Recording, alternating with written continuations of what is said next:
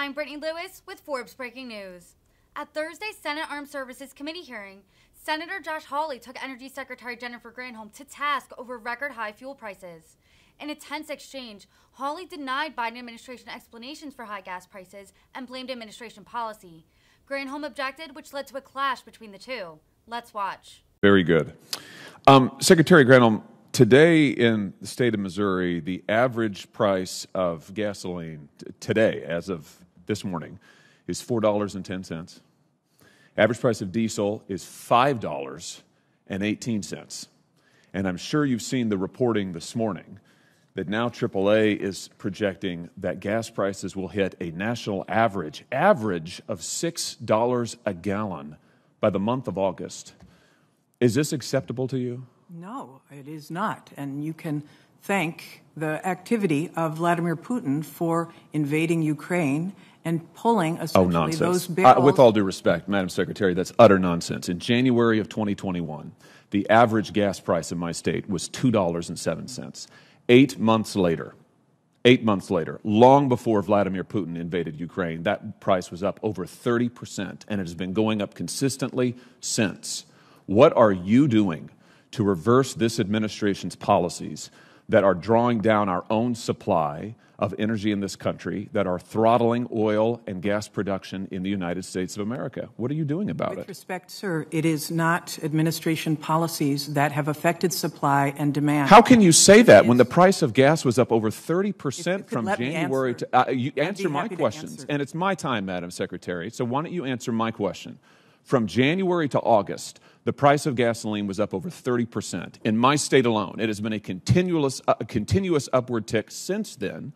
And here's what your president did when he first came to office. He immediately re-entered the Paris Climate Accord. He canceled the Keystone Pipeline. He halted leasing programs in ANWR. He issued a 60-day halt on all new oil and gas leases and drilling permits on federal lands and waters. That's nationwide. That accounts, by the way, for 25% of U.S. oil production. He directed federal agencies to eliminate all supports for fossil fuels. He imposed new regulations on oil and gas and methane emissions. Those were all just in the first few days. Are you telling me that's had no effect on our energy supply? 94% of the oil and gas executives that were surveyed by the Dallas Fed said that administration policies had nothing to do with the increase in the price of oil. I'm not interested in opinions of these people. I'm interested in the facts. Are you telling me that these policies had no effect? Is that your testimony that these policies had no effect?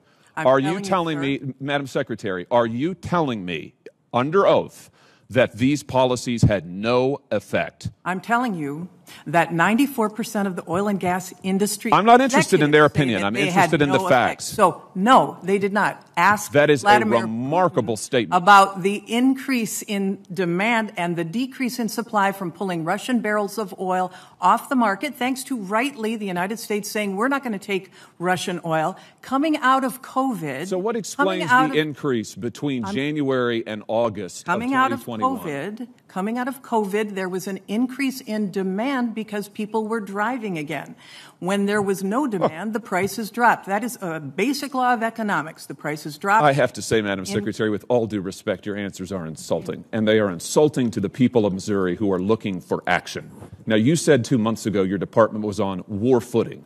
What are you doing to bring down the price of gasoline, which has been going up consistently since you took office? The price of gasoline is derived from the price of oil. The price of oil is at $110 a barrel. What are you doing to decrease it? On a global market, sir. If you could let me finish. If you would answer my question. I am answering your question, sir.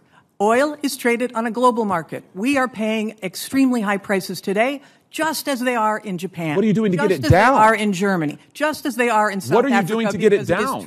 We are calling for an increase in supply. We are releasing 1 million barrels a day from the Strategic Petroleum Reserve to try to balance out Who are you getting it calling for an increase in supply from? It is the largest tool that we have to be able to do that. Who are you calling for an increase in supply from? Excuse me. Please. Senator Hawley, your time's expired. Could I get an answer to this question, Mr. Chairman? Who are you calling for an increase in supply from? From our domestic oil and gas manufacturers, from international oil and Even gas as you manufacturers. cancel their leases? Senator Hawley, if you want to answer, you have to allow the Secretary to answer.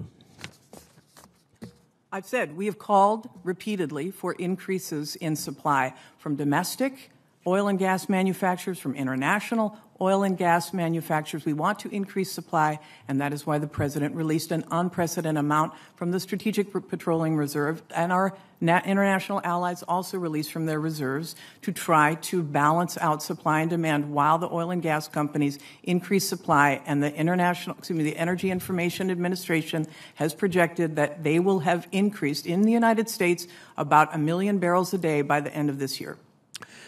Thank you very much, Senator.